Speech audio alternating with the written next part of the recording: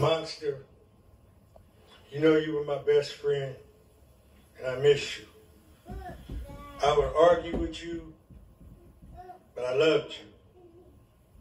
And I would argue with you some more, and you would argue back. But I trusted you, and I could go to sleep around you, even if there was weapons. I knew you were my friend.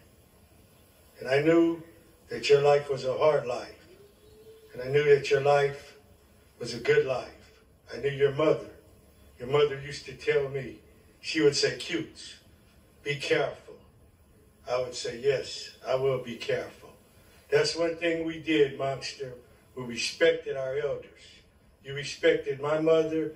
I respected your mother. You were my friend, Monster, and I loved you. You played with my little brother.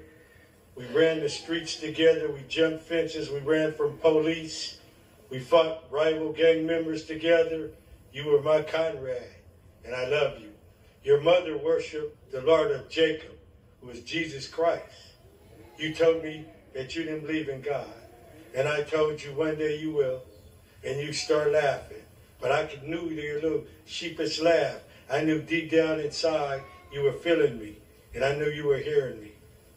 And when we rode home, and I took you back to Oceanside, and you start singing to me in the front seat of the car, I didn't think that that was going to be the last time. But you never know when that's going to be the last time.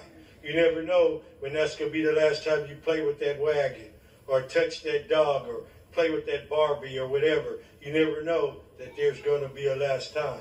But there's going to be a last time for all of us. And we need to appreciate each other now, in the present, because all we have is the present. Monster, you were with my brothers, Big Mouse, Rusty, Tookie. You with the G's, Buddha. That's where you at. And you in Jesus' house, Monster. And you will always be my friend. And I love you like my brother, because you were my brother. God bless you, Monster.